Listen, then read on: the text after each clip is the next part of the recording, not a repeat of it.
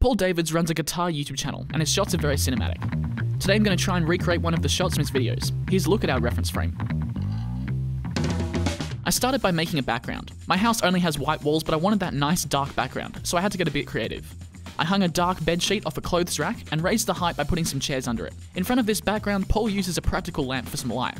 I grabbed one of the lamps we had lying around and used one of my smart bulbs in it to control the hue and brightness. I set it to be a nice orange color. Next thing to do is get into some better clothes that match the color and style Paul uses. That's better. After that, I set up the key light.